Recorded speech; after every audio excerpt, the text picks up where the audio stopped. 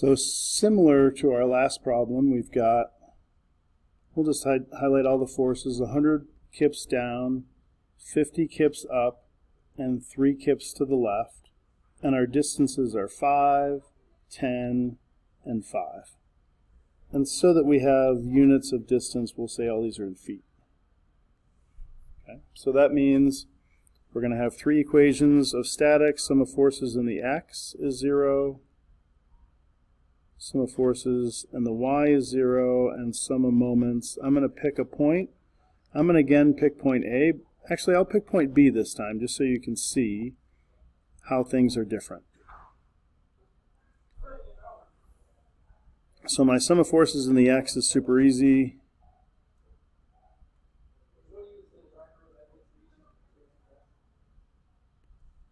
We've got RAX to the right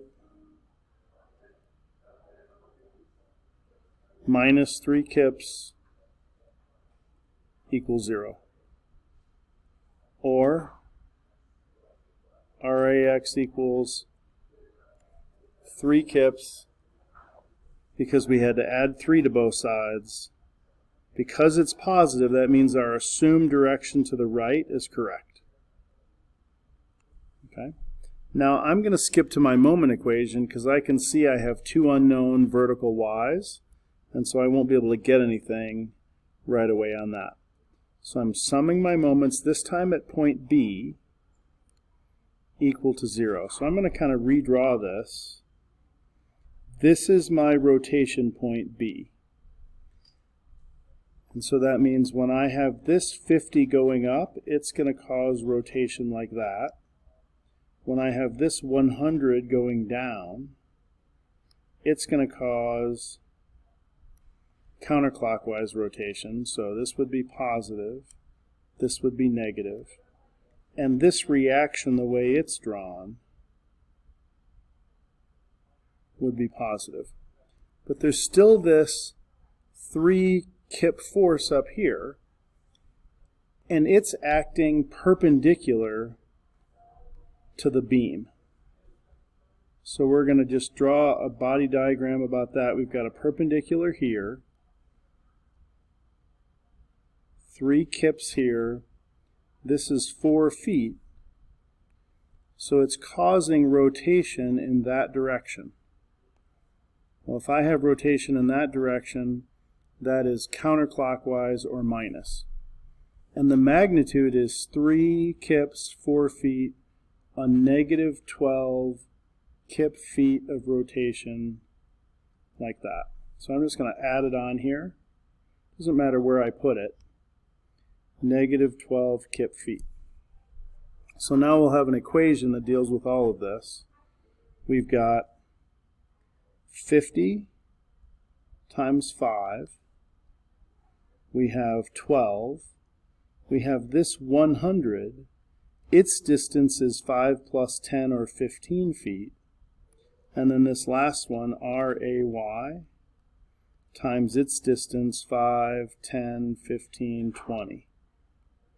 And now we'll get all the signs. This is plus, this one's minus, the 12 is minus, and the 50 times 5, let's see, that's 250. That's plus. All equals 0. That means RAY times 20 equals 1,262 .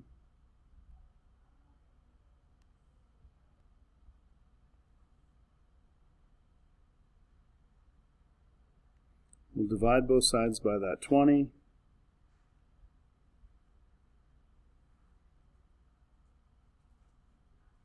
So we have 63.1 kips.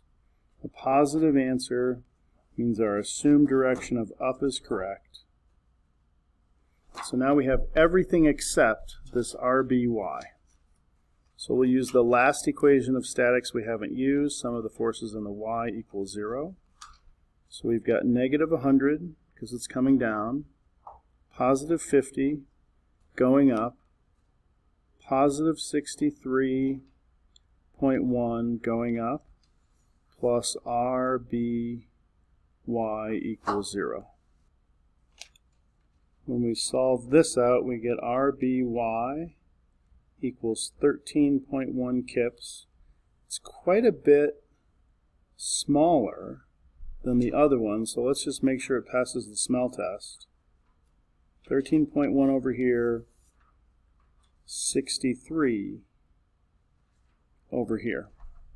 But that makes intuitive sense to me because the 100 is closer to the 63, and the 50 is actually going up, reducing this 13.1. So that makes a lot of sense to me. I think we've done this correct.